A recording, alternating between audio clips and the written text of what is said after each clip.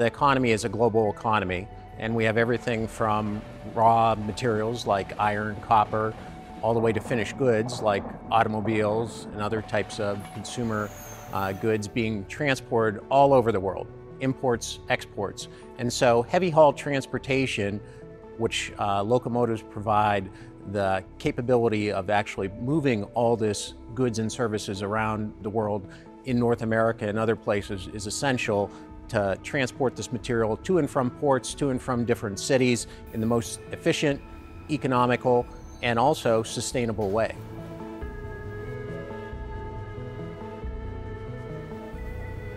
The challenges that we face as a society is a collective challenge, right?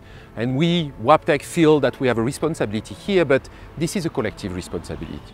So really, if we want to change and have a strong impact on this climate change, being able to really improve and increase the modal shift from road to rail, being able therefore to reduce greenhouse gas emissions in the world, that must come through a full alignment between all the stakeholders.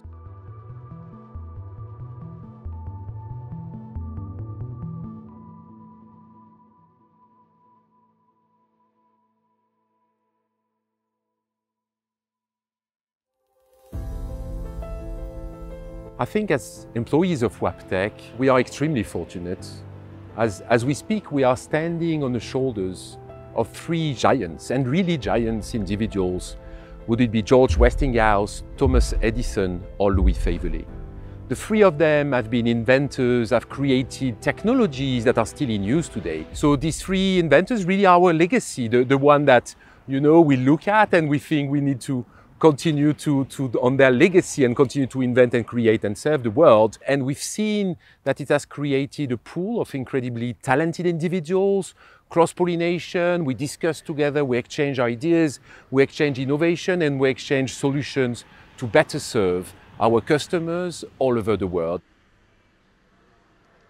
We built up a strategy that we wanted to be as clear as possible for all our stakeholders, internal, external. So really you have to understand it. It's built around three main principles. First principle is innovating with purpose. Second principle is driving responsible operation. And the third principle is empowering people and community. The way you have to think about digital intelligence is it's here and now when it comes to decarbonization. So we've been investing a lot of money and efforts into developing new technologies which allow our railroad customers to reduce emissions, improve productivity and safety. And when it comes to emissions, you have to remember that 20% odd of their operating costs is really fuel, and within that 90% of their emissions is driven by fuel. So we do make a direct impact, and it's here and now.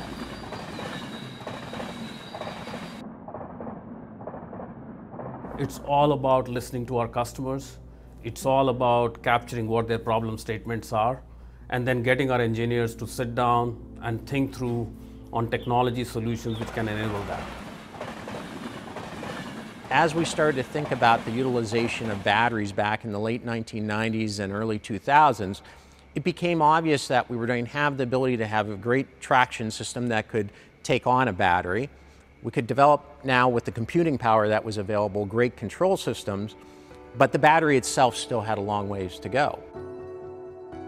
What Trip Optimizer became is a way of managing that energy by minimizing braking change and thinking about the route that is coming ahead of the operation of the train, understanding how much energy was actually needed and what was the most optimal way of balancing the use of energy, the speed that the train needed to achieve over certain points so that it still met its schedule, but not wasting energy. The flex locomotive idea is about thinking about, okay, how do we influence taking advantage of the energy management that is in the total train? One of the things you can do with a flex drive locomotive is take that individual battery locomotive that has 7 to 8 megawatt hours of energy on it, which is a huge amount of energy compared to a car, but still a very small amount of energy compared to what a train uses, and then combine that with other locomotives that are already in the train that still may be diesel powered, but then control the whole train set. So now you basically have a hybrid train. So you touch one locomotive and you influence the entire train's energy. Alternative fuels are really the future of transportation.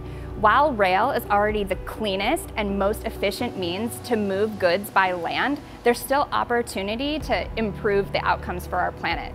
We believe here at Wabtec that biofuels, hydrogen, and batteries are the best paths forward.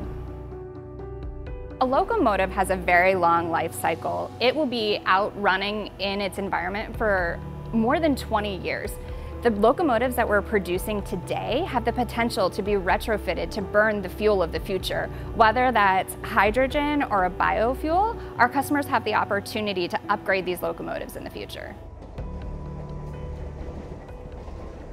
Today, metros are overcrowded all around the world, and we are reading more and more that a lot of metro authorities have a problem with the air quality. So the air quality is what people are experiencing when boarding in a train, in a metro, and today it is a problem which needs to be handled and needs to be managed. We have developed a material which is creating a particle higher than PM10, which means PM10 is the size of the particle emitted by the system, and this has reduced quite a lot the problem. We made a test on the metro in Paris. We have reduced the particle emission of PM1, PM2.5, PM5 by more than 90%, and this is helping drastically to improve the situation of the air quality. Green air is a different technology. We move now to air conditioning, and how do we develop and design an air conditioning system which is less impactful on the global environment. Each air conditioning has a refrigerant to cool down the air. Some of these refrigerants are very, very polluting from the environment. And we have developed a railway solution of an air conditioning using propane. This propane is reducing the CO2 footprint of an air conditioning by roughly more than 1,500 times, which is great for the environment. Then on top of this, we have developed as well a solution to reduce the energy consumption, because if I want to reduce the impact on the environment, I can use the same equipment, consuming less energy. And this is what we have developed and what today are offering to the market under the brand name Green Air. For more than 150 years, Wabtec has been an innovator within the transportation industry. This really starts from our founders, who were world-class inventors in their time. Faiveley, Edison, and Westinghouse all brought brand new technologies into their fields.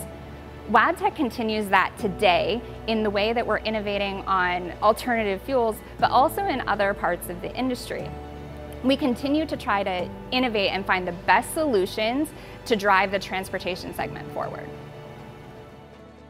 If you want to see the magic of making those things happen in real time, how does new technology come into play and change the old technology or old industry? Wabtec is the place to be in, because we believe in innovation, we believe in technology, and we believe in moving and improving the world.